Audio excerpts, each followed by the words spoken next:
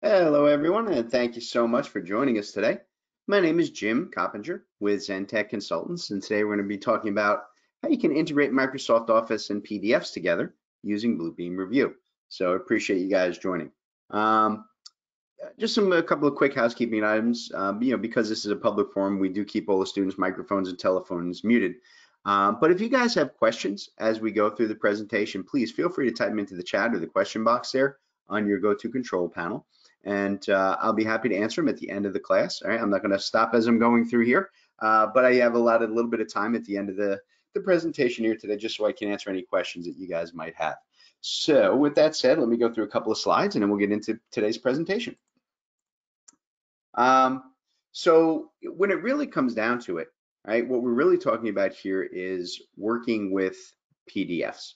And the question is, wouldn't it be really nice if you could just take the PDF and you could extract or edit or modify any information in it and pull it out to any of the Microsoft Office products, whether it's Word or Excel or PowerPoint, right? Just being able to take those and pull out the pieces that you need, edit them, modify them, integrate them into other presentations, or even modify them and send them back to the original PDF. Okay, that's the kind of editing functionality that we're all looking for in today's day and age, right? Just about everything we do is PDF based. They're the most portable documents out there, right? Hence the PDF, right? Portable document format. So they can be translated back and forth, from just about any output to any other computer without anybody having any problems. I don't think there's really anybody left in the world today who can't open PDFs, whether it's in a free reader or otherwise, on their systems, right? So let's talk about how we can actually do that, right? So again, just keep in mind, we're going to talk today about, using Bluebeam to do this kind of bridging between your PDF and your Microsoft products, right? And just keep in mind that ZenTek can help you guys install, configure, and even train your staff on both Bluebeam and Microsoft. We're partners for both of those firms, so please keep us in mind. So with that said, let's go ahead and take a look at what we're talking about here today. So for starters, I'm just going to go in here and go to a standard text PDF, and you can see it's just a standard specification, right? It's a 500-page document, but I'm only going to focus on one page here today. Now, one of the great things about working in Bluebeam is that you can easily go in and you can modify text, right? You can go in Bluebeam and you can grab any text-based document, right? And you can add any notes you need wherever you need them, right? So you just see I'm just typing in some extra stuff. Looks great, right? You can go in, you can directly edit a PDF and add text without any problem. The thing is that no matter which way you cut it, at the end of the day, all PDF editors are exactly that. They're for modifying PDFs. They're not word processors. They're not really meant for doing formatting and layout of documents, right? So the issue that you're going to run into, right, is that I'm going to go to another page here. When you get in and you say, okay, you know what, maybe I want to go down to here, right, and I want to start putting in some other information right here, right? So I need to put in some extra spaces. So if I go in and try to put character returns, you see what happens? See how it returned that line into that? So then I have to, wait, now it's down there. Wait, I need the character return this line. You see how things aren't quite going the way that I wanted, right? When I type things in a character, now everything's a complete mess, okay? It's really not meant for that kind of extensive editing. And if I go and I start typing, see it doesn't even have character returns. It'll just keep typing right off the end of the page.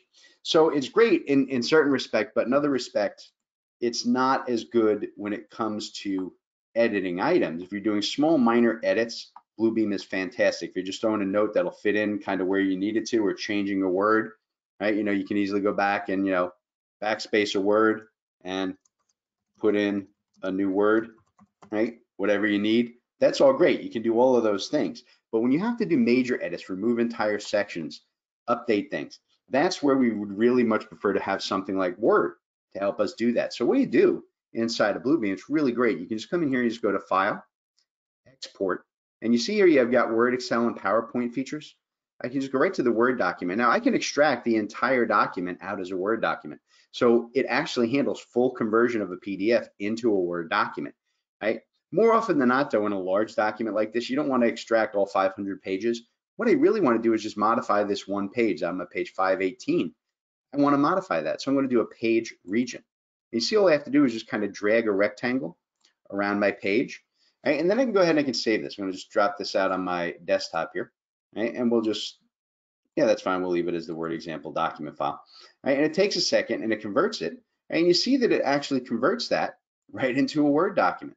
And you can see all of the new things that I typed in are all right here, right? So I can take those out, right? Any notes you need. Now, what's great about this is that you'll notice now as I start typing, and I'm just typing in caps so you can kind of see, as I start to type, watch what happens. Oh, look, it's got character returns, even got auto numbering. It's a regular Word document. If I need to go in and get rid of entire sections, no problem, right? I can change those. You see how it renumbers and resets, right? All of my changes without any issue. I can just go in and handle any kind of, item. Here we go. My typing's not that good. Item A, item B, item C, right? Whatever I have to do, go in and add bullets and points and call outs, whatever I need to do here, okay? So that's one thing, right? So I can easily go and I can save the Word document, just a regular Word document.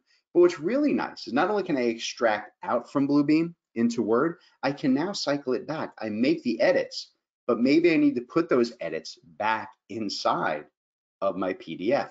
Not a problem. You'll also see that one of the things that Bluebeam does is it adds a plugin inside of all of your Microsoft Office tools. So you can go right to the Bluebeam tab inside of Word and you can just create a PDF, right? Just click the Create PDF button. Right? It's a little printer that'll come up and let's go up here on my desktop, right?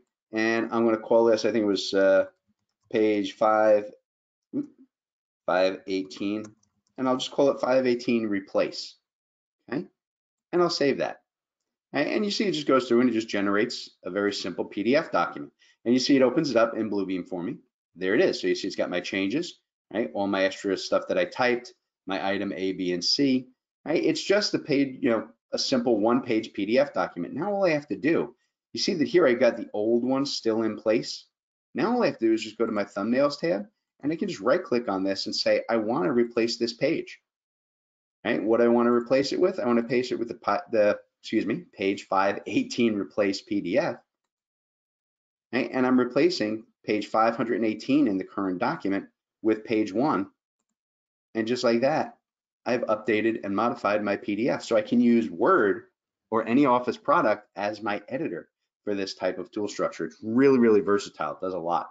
So that's great, right? We can go and we can work in Word, right? The other thing that we can do, I'm going to go to page 523 here, right? Because I have a little table, right? What if we want to work in Excel? A lot of times what we wind up with, particularly if we're dealing in the construction world, we get tables and reference documents, things that we need to kind of put into Excel and maybe do some cost estimating or some takeoffs. Not a problem. We can do the exact same thing with Excel. Right? And I'm using a table because you see it's structured in columns and rows, just like an Excel workbook would be. So to be able to take any table at all, it doesn't matter what it is. You see it's just a table, it's just a printed document. In my PDF, I'm just going to go to File, Export. And this time I'm going to go to Excel workbook. And again, I can do the whole document. I'm just going to do the page reading. I just want to extract this one table out for editing in Excel. So I can take this, extract it out. Right? Again, I'm just going to go up and I'm going to save it on my desktop here, just so it's easy to find later, right? And it saves it as an Excel spreadsheet. You see it opens it in Excel, and just like that, you see that it's actually a fully broken down, it converts the entire thing into an Excel workbook. So now I can go in and I can start adding and modifying and adding formulas and taking what's in this row, multiplied by that, divided by this, added by whatever's down here. Right? I can do all of my work in Excel, and then I can do the same thing. You see that in Excel, I got the same concepts. I can go ahead and I can just create another PDF and I can re-import that table right back into my PDF document exactly the same way we did in Word. Right? So we can easily pull anything that we want out into our Excel format. So it's a very simple process. You can round trip this information from PDF to your Office document and back with very, very little trouble. Right? Now, the last one that I kind of want to show you here, right, is the idea of working with PowerPoint. And it's a wonderful tool because, a lot of times what we wind up with in PDFs, whether it's from, a report or we got some information from another company or an architect, or whoever we're working with, and they give us this nice presentation and it looks good. Maybe it's a rendering of the project we're working on. It can be any one of a million things, a cover sheet that you want to reuse from an old report that was in PDF format, right?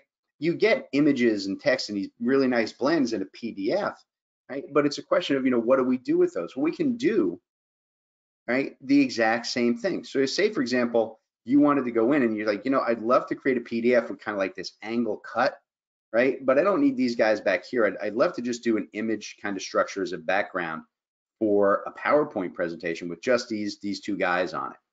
Not a problem, right? I can just go in and I can do the same thing. I go to the File tab, Export, right? And I can go to the PowerPoint presentation.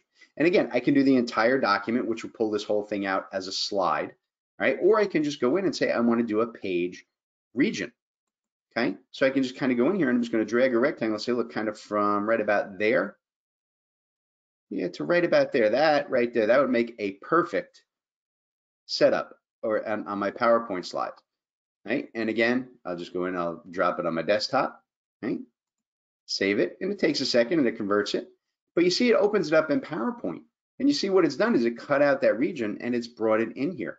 As a matter of fact, it went so far as to take it for me, right, and actually bring it into my slide master, right? So you see if I actually go into my slide master here, right, and if I move the text, you can see that it's actually an image so that I can move it, resize it to where I need it on my, so it shows up in the same location and size on every one of my slides, right? Readjust my standard text in there, right? And then I can go ahead and you see now I've got that done as my standard layout. So I close my master layout. Now all of my slides come up ready for me to go ahead and start working with, right? So you can pull out the text, you can pull out images, partial images, full images, anything that you want in terms of, taking any kind of graphic or outline rectangular area from any of those Word documents inside of Bluebeam, right? So you can work with any one of those. And one last thing, just to, while we're talking about, you'll notice it down in here, I can also use Bluebeam to export to more generic formats as well, right? I can go in and I can just generate any graphic image, TIFFs, JPEGs, PNGs, the same way. So if I wanted to save this out as a JPEG because I wanted to be able to use it, so I can just save this out to a JPEG. Again, we'll drop it up on my desktop, right? Save it, and you see it converts that whole image for me. See, the entire slide now has been converted to a simple JPEG. So I can take whatever I have on screen and save it out, okay, to any of those formats, right? I can even send it out as text files, rich text files, even as an HTML document. Bluebeam is a really wonderful translator for all of these features. It even has the built-in, the PDF archive feature. If you've ever gotten a PDF that you just can't edit, it's locked down, it grays out all your tools, you can't copy, you can't paste. If you're looking to send a very secure PDF, right, that's the PDF/A, it's PDF archived, right? It kind of locks everything in your PDF into uncopyable, unchangeable, uneditable mode.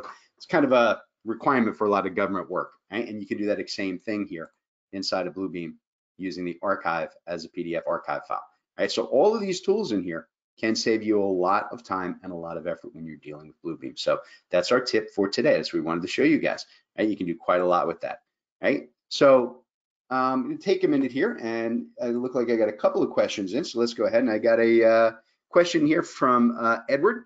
Edward wants to know, does it export PowerPoint text into text on the new slide? Yeah, actually, it'll do the same thing. If I go ahead in there, Edward, and I export, oops, sorry, I opened up, I clicked on the wrong button, and I'm launching Bluebeam 2018 on another screen here, which I didn't want to do. Let me just give me 1 second to close that.